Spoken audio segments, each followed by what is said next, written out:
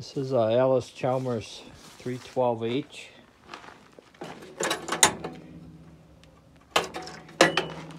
I picked this up, I don't know, 5, 6, 7 years ago.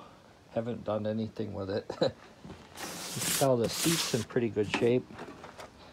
I got this from a guy near Milwaukee that collects old garden tractors as well. I'm going to try to get it running. This has a hydrostatic transmission.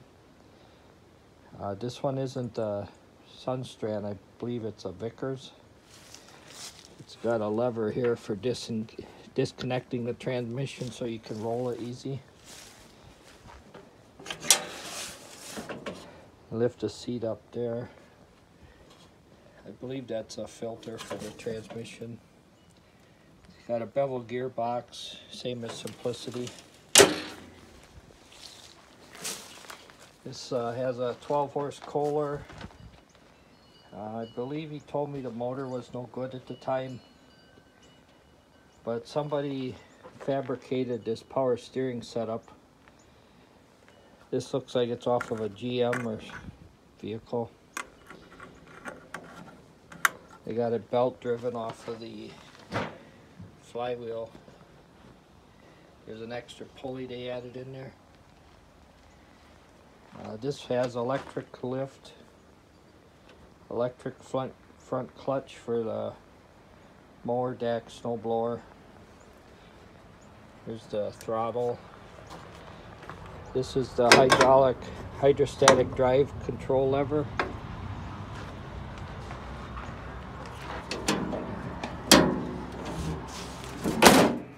That's what it looks like with the hood down. I got the mower deck with it, and then I already had another Allis Chalmers specific mower deck because Simplicity attachments don't fit on here unless you'd have to modify them. But the mower decks are totally different. They're stamped. But the mower decks on these Allis 300, 400, they drive off the front of the motor, whereas on the Simplicity they drive off of the bevel gearbox on the left side.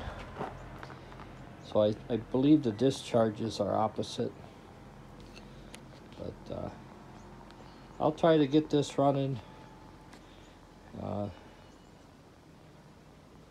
See how that power steering works. I believe he said this was off of a Simplicity Sunstar, the power steering system outside of the pump. But I got this Allis 710 6-speed. I've had this running, but I haven't run it in a few years.